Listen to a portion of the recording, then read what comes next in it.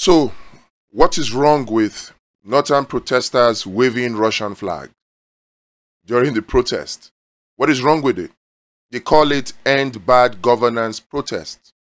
And then they are waving northern flags. And we hear that the Nigerian Army is saying it is treason, or some people are saying it's treason.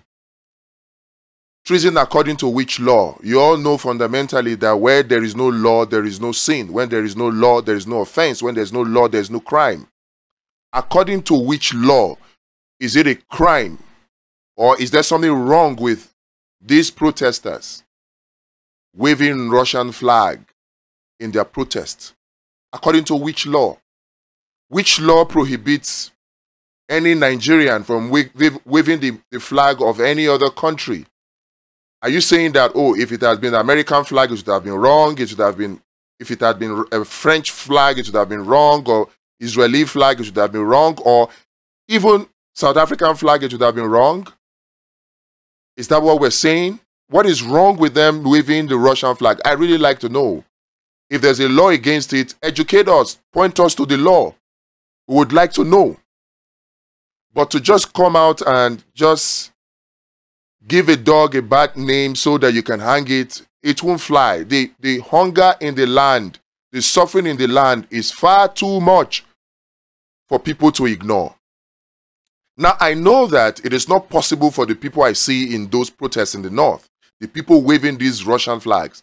I don't think it is possible for them to actually be aware of the implications of their action. I'm not sure they do. I'm not sure they are. But definitely, it is definitely obvious that some people in the north understand something. And what is that thing that they understand? They understand the cause of their problems. Insecurity has ravaged the north for quite some time now. Their farmers can't go to farm. Definitely, their cattle are being rustled even when they do their nomadic herding. Their minerals, their uranium, their gold, their cobalt, their lithium, their californium, they are being looted from their grounds and they are not getting the benefit of those minerals. And you don't think they know where the problem is coming from? Their farmers can't farm. Food self-sufficiency is being destroyed. Food security is being destroyed. And you think they don't know where that is coming from? And they don't know who is potentially a solution to them? You think they don't know? If you think so, then you're just playing the ostrich. You're burying your head in the sand, not knowing your nyash is out in the open. Why is it that they cannot go to farm in peace? Why is it that farmers have to pay bandits taxes? Government is taxing on one side, bandits are taxing on one side, terrorists are taxing on one side, kidnappers are taxing on one side. The north is under siege today. And you think they don't know where their problems come from? In 2014, 2015, just before the 2015 election, at the height of Boko Haram activities in this country, they took over 27 local government areas in Borno. In the height of it, Jonathan cried to Obama and the US Congress for weapons to fight Boko Haram. What happened? Obama refused. The US Congress refused. The UK refused. EU, European Union, Germany, they refused. Why? They were citing a report of human rights violation by Amnesty International in Borno against Boko Haram. They cited that, oh, no, they cannot give their weapons to an army to go and use to commit human rights violations. They cannot. That was what they told Jonathan. Then in 2014, 2015, and they refused to give him weapons. They refused. Yet, they are arming Israel now. That's to show you their double standards. But let's move on. Out of frustration, oh, Jonathan almost cried. In fact, not almost cried. When you heard him talk then, you will know that the man was crying within. The West showed him pepper. A legitimate government that cannot get weapons from the West who claim they are your allies to fight insecurity, to fight terrorists in your country. He could not understand it. He was not crying, he was even dying within. Many people don't understand why he said, I will not let the blood of any Nigerian go for my ambition. He just gently stepped aside because he saw the handwriting on the wall. Out of frustration, he decided to go to black market in order to restore peace in the north, so that their farmers can farm, so they can get the benefit of their mineral resources. Jonathan decided to do black market weapons purchase. And that was when we heard about, some people at ZNIA had arrangement with a pastor with private jet, they put dollar in, they got to South Africa, and the same West used their Interpol connection, international police, Interpol, to ground the plane in South Africa, frustrating the efforts of Nigeria as a legitimate sovereign country to get weapons to defeat insecurity. Where? In the north. Out of frustration, when Jonathan saw that, these people, they want to finish me, he decided to employ the services of a private military contractor from South Africa, Executive Outcome. Executive Outcome. Executive Outcome, you know, South Africa is in close proximity with Russia. So where do you think Executive Outcome got their weapons from? Russia. So in a way, it was Russia that helped, because Executive Outcome, when they took the job, they came and they did a fantastic job. In fact, if you remember, some of you might have forgotten, elections could not hold in Borno because of the activities of Boko Haram. 27 local governments flying their flags. They had to shift it for like 6 weeks and allow time for Executive Outcome to do their job. And they did a good job. I think by the end of that 6 weeks, they had pushed Boko Haram out of the over 27 local governments, and they were just remaining in 4 or 5 local governments. There was relative peace. INEC was able to conduct their elections, and somehow the West got what they wanted. Buhari won. And the Executive Outcome continued to do their job. They continued to decimate Boko Haram until May 29th, when Buhari was sworn in. Immediately after that, what happened? The contract of Executive Outcome was terminated by Buhari. And who was responsible?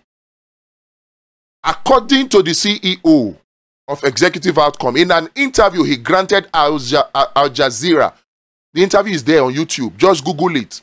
Executive Outcome CEO interview with Al Jazeera on Boko Haram. Google it or YouTube it. The video will come out. This is not conspiracy theory. Hard facts. The Executive Outcome CEO said it himself that the Americans forced Buhari to terminate the contract of Executive Outcome so they can allow the Americans. And if you remember, many of you have forgotten, the Americans sent some soldiers, US Marines or co, in the name of we're coming to give you tactical and logistic support. And that was when Lai Mohammed came out to say Boko Haram has been technically defeated. Immediately after those US soldiers left, they took about a week or two. What did we see? The resurgence of Boko Haram in a more ferocious form. You see, we are oblivious of something. Even the Nigerian Army has come out to say that the weapons that these terrorists use are more sophisticated than even their own. And we don't ask a question. Does Boko Haram or bandits, do they manufacture weapons? If legitimate countries like Nigeria, in the time of Jonathan, could not get weapons from the West, where did the bandits get the weapons from? In line with the goal and the objective of the IMF and the World Bank, in line with it, to make sure that you are not food self-sufficient, you are not food secure. They are using some people from amongst us, like they always do, masters of the game of divide and conquer, to perpetrate terrorism so that our farmers will not farm. And once we don't farm, what happens? We cannot be food self-sufficient or food secure. We'll have to import food from who? From them. From them. So when the terrorists are more weaponized, they have more sophisticated weapons, more equipped than our legitimate military, you ask yourself, where are the weapons coming from? And you think the people from the north, they don't know? Majority of them may not know because large majority of the population in the north is uneducated. But those educated few, you think they don't know? They know. And obviously they are the ones that have fed this protesting crowd this information. So what is wrong with them asking for a savior? And by the way, can the people ask Russia to come? Because some of you are saying, misinformed people are saying, oh, they are calling on Russia, they are calling. The people do not have the power to invite Russia to come. They don't. Because you are citing what happened in Niger, what happened in Senegal, what happened in Mali, what happened in Burkina Faso. The people can only say what they want to say. The only people who have the power to invite Russia to come is the government. Only Tinubu and his administration can invite Russia to come. So the people can only understand what is going on and vent their anger. What is wrong with that? You say they flew flag. You are arresting innocent tailor that saw an opportunity that don't even know the meaning of the flag. He was given a contract, he sold flag, and you are arresting him. You know, it's becoming very, very clear that somehow this Tinubu administration, as with other administrations, are aware, or they are the main sponsor of these terrorists. Because the way they rolled out the military architecture of Nigeria, the army, the air force, the navy, the civil defense, the police, the DSS, the way they rolled them out with tanks and guns and tear gas, the way they rolled them out against innocent protesters. If they take half of that force and use it to attack the terrorists, there will be no terrorists in Nigeria. But they don't do it. But when it comes to innocent civilians, their power will come out. So tell me, why won't they request? Why won't they protest? And what is wrong with them flying Russian flag? What has the West ever done for Nigeria, if not to ensure that we continue to remain poor? Everything that we got, when we go back in time, and say, oh, the good old days. Oh, there was a time when we had so much money, like Yakubu Gowon said, the problem is how to spend it. Why were we so rich? Because we were producing our own things. We had the Anamcos, the Leland, we have truck manufacturing companies, car manufacturing companies in Nigeria, textile manufacturing companies in Nigeria, cable manufacturing companies in Nigeria, Michelin, Dunlop, tire manufacturing companies in Nigeria, rubber manufacturing companies in Nigeria, coal, everything we had, our refineries were working. Everything was working, so there were jobs. But what happened? The West came and made sure they destroyed everything through structural adjustment program. Destroyed everything. They call it globalization.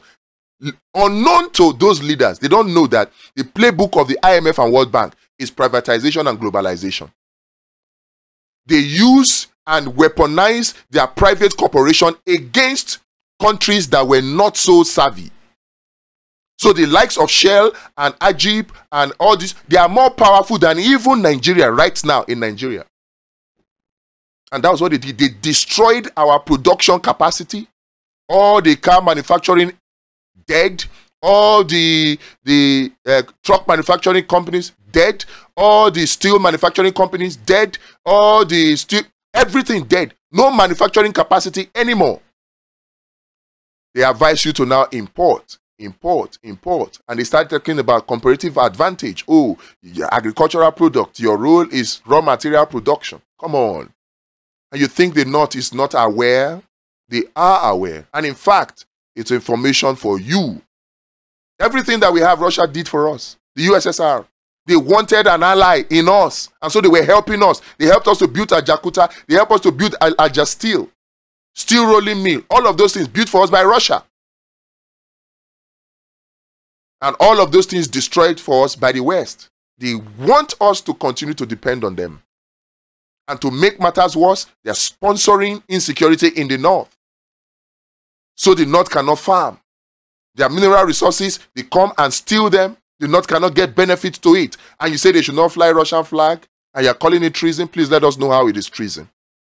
Nigerians, it's time for us to shine our eyes. Oh. We need to break free from this modern day slavery that we are in. We need to break free. This end governance protest, it is a symbol.